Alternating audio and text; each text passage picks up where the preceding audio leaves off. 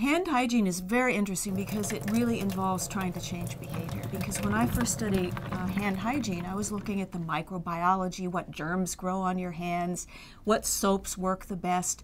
And what I learned after a period of years is that it doesn't really matter if you even had the perfect soap. If nobody uses it, then it's not going to make a difference.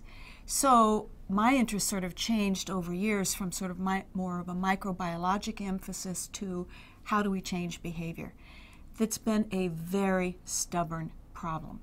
And whether it has to do with washing or cleaning your hands, putting on a gown to prevent transmission of infection or whatever, there have been major efforts now to change not just individual behavior, but the systems in which people work to make it easy to do the right thing. People are often advised to sing happy birthday when they wash their hands, but you could sing happy birthday 20 times and be washing your hands and it still wouldn't work. You'd be doing it wrong. Because if you look at the way people often wash their hands, they rub their palms together. But it's the fingertips that are actually touching people and touching other things. So when you wash the hands, the main thing is not the time, but just to make sure that you get all the surfaces between, and particularly around the nail beds, because we have found that the nail beds is where a lot of the germs grow. In terms of hand sanitizers, the waterless products, the nice thing is you don't have to worry about a sink. You can have the hand sanitizer in your pocket or whatever.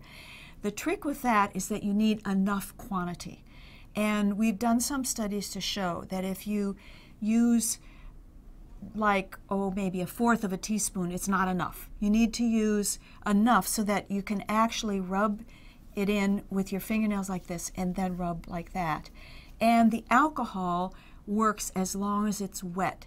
So you have to put enough on so that it doesn't immediately dry when you put it on. It only works when it's wet, and it kills very quickly. We used to think that about 30% of healthcare-associated infections were preventable. Now we think it's probably more like 70%. So let's say that I am working with you and you're my patient, and I don't wash my hands.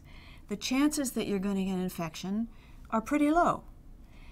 But if you have an open wound, if your immune system is weak, that kind of thing, you will likely get an infection. So the problem is sorting out in this multifactorial causal picture how much of it is actually caused from hand hygiene. But we do know from all the work that's been done that probably about 20 to 30% reduction could be possible in certain kinds of infections if people did hand hygiene the way they're supposed to.